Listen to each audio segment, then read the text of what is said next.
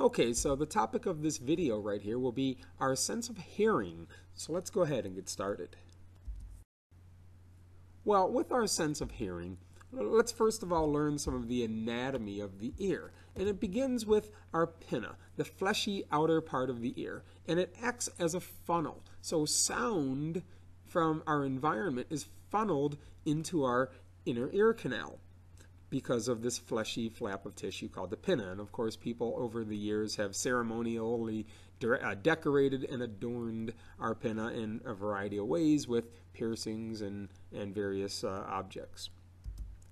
But, you ask yourself, when we can't hear somebody talk, we will often cup our hands behind our ears. Well, this actually helps to funnel even more sound into our ear canal so we can hopefully hear what the person might be saying. So here we have a diagram, and we've labeled now the pinna.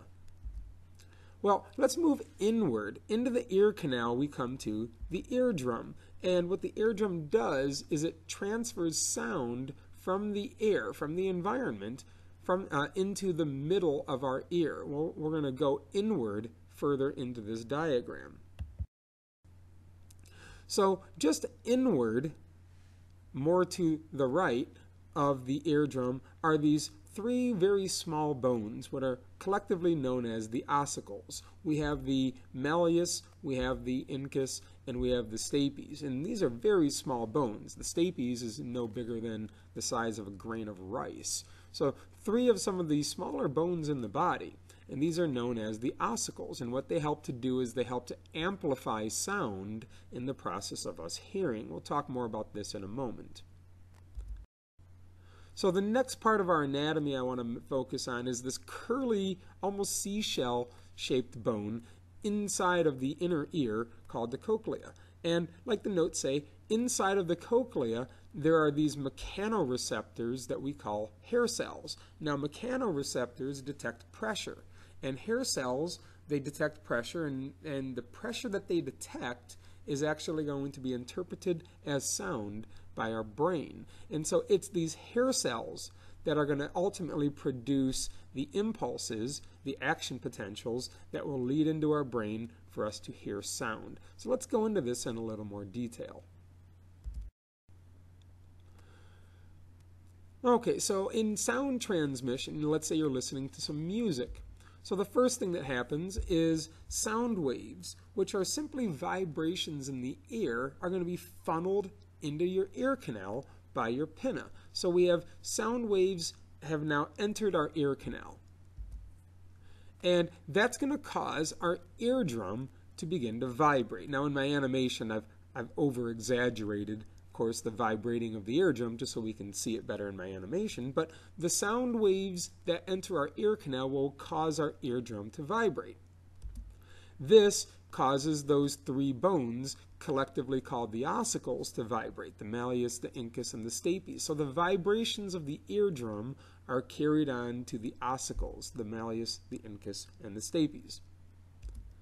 And that vibration is then passed along to the cochlea, which is that curly shaped bone inside, more internally located inside of our ear. And if you recall what we said earlier, what's inside of the cochlea is what's really special in this case.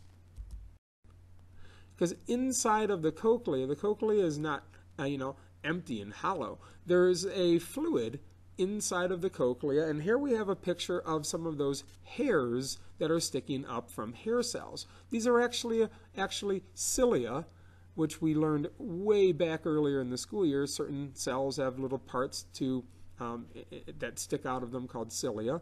And so here we have a grouping of hair cells, and you can see the cilia sticking out of them.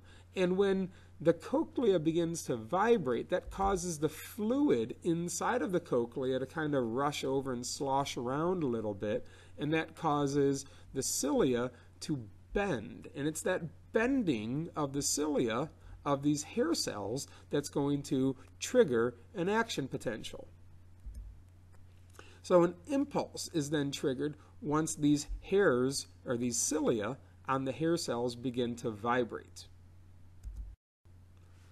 And so now that the cochlea or I should say now that the hair cells located inside of the cochlea have begun to bend, they've created action potentials or impulses. And you can see there's another part of the diagram that I've added a label to, and that's called the auditory nerve. This is the nerve where the impulse or the action potential will travel from the cochlea up the auditory nerve and directly into the brain. And of course, it's your brain's job to then interpret this signal as sounds that we hear throughout our day.